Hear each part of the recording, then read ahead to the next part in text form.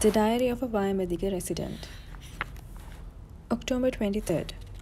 Although I'm writing this entry at a later date, this happened today. It was after a lapse of 2 or 3 weeks that I came to see Gavin. Around 8 in the night, when I ran into his place, vaulted over the gate and knocked on the door, he had been watching news on the Esenadiga television.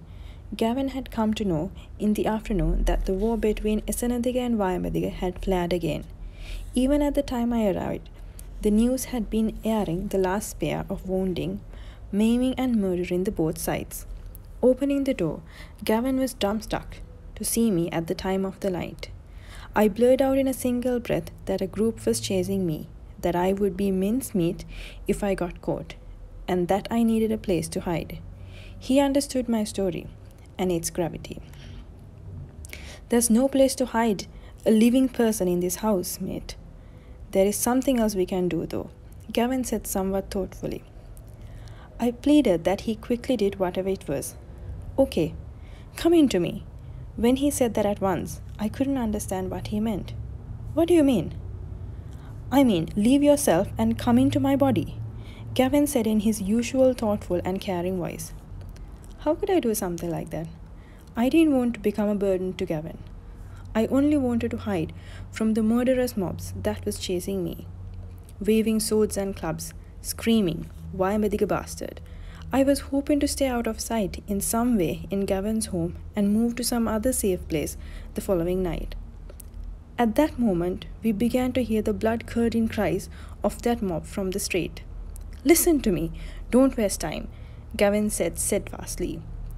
"Have you asked Selma about something like this?" I remembered asking guiltily. Gavin's response was instant. "I'll tell her later. Now do as I said." But unable to do it and all conscious, I stared into his eyes. "Do you want to get killed now?"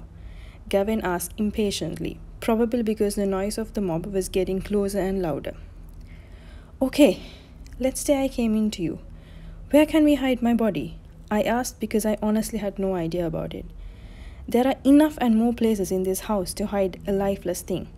He could hardly finish the sentence when someone started banging on the door. "There is no time for discussion, my friend. Come into me." Faced with the warm-hearted invitation and command, I simply melted and dissolved. Though with reluctance, I had no alternative. The banging on the door became louder. I left myself and crept into Gavin's body. It took only a moment to do that. Another second, and there may not have been someone left to write this diary entry. Gavin.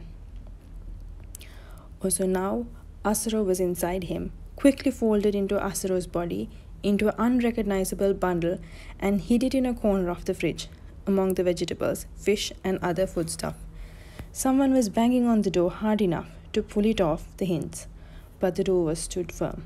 Finally, Gavin opened the door. Swords and knives flashed in the lamplights. Gavin was lassoed and thrust by the hostile looks. "Why can't you open the door when someone knocks?" demanded one of the group angrily. Gavin had an instant answer.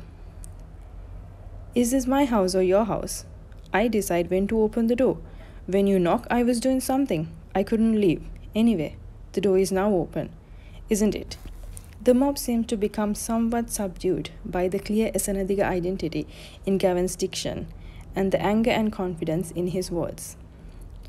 "Didn't one of those bastard Vayambas come to this way?" asked one of the third subdued voices. "Who are you talking about? I'm the only one here." "I saw him jumping over the gate," muttered one of the gang to another. "Can we take a look in the house? Maybe he has sneaked into the house without Mahatya's knowledge. If so, by morning, he will kill Mahatya and get away with the valuable in the house. They are that type." "Search if you want, but without damaging my things." Gavin moved aside from the doorway. As he did so, he felt Asaro flinch, like a car jerking when you change to a higher gear from a slower speed. But there was nothing else that he could be done. What's the point in searching a place where he isn't hiding? Let's catch the bastard before he gets away. Too much time has already been lost. One of the mob turned the steering wheel. "That's right. Yes. Let's go." The flood changed in that direction. Gavin felt Asaro taking a deep breath using Gavin's lungs for the first time. Asaro felt Gavin joining in the breath wholeheartedly. October 24th. This is a new experience. After I separated from my own body, I became someone without a color, weight, or space. In short, to outside world, I don't exist. But I do exist. So, to deal with the world and to experience things in the world, I had to get into Gavin's body. At other times, I stayed outside of Gavin. But at those times, without eyes, ears, or nose, the only way to experience the world was by instinctively sensing it. It's like going somewhere in pitch darkness, stumbling and dumpling into things.